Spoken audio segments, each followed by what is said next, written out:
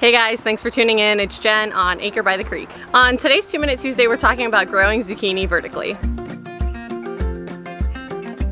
I'm going to show you the best way that I found to grow my zucchini plants, and by the end of this video, you'll have all of the information you need to succeed too. Zucchini have a reputation of being a sprawling plant, and they can quickly take up the precious square feet that you have in your garden. By growing my zucchini plants this way, I am able to not only save space, but also help my plants from being ridden by disease. Growing your zucchini plant vertically is not only healthier for the plant, but it also makes harvesting your zucchini plants easier because they're not buried under this big canopy of leaves. The plants that grow in the cucurbit family, such as melons, cucumbers, squash, zucchini, they all put out like this snake-like vine, and that's the part that we're going to be staking up. If you don't stake up that snake part of the stem, that's okay. It's just going to mean that your plant is going to sprawl and really spread out and take up a lot of space in your garden. Keeping this snake pruned up and then staking it vertically is basically all you need to do to keep your zucchini growing vertically. So when you go in to do your pruning, you just want to take the leaves off as close to the base of the stem as you can. You don't want to cut all the way like up here.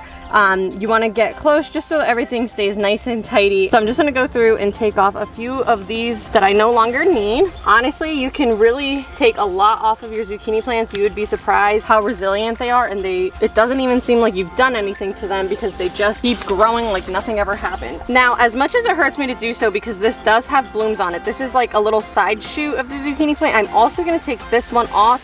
I don't want this plant growing this way into the peppers. So I know it has a bloom on it, and trust me, I don't like doing this, but I really want my growth to be focused back here.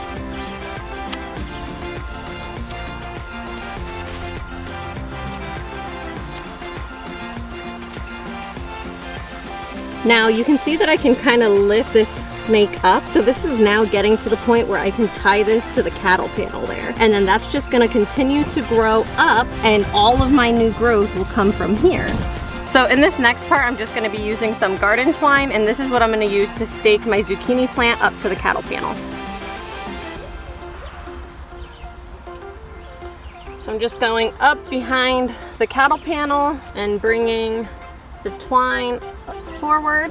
Zucchini is not a natural climber, so you do kind of have to do the work for the plant, but it does end up really being worth it, having all this extra garden space. Now this zucchini plant is going to be plenty happy. It's not going to mind at all that it's missing all of these leaves. Still getting plenty of new growth and blooms up here, but the beauty of it is we don't have this huge sprawling plant in the garden.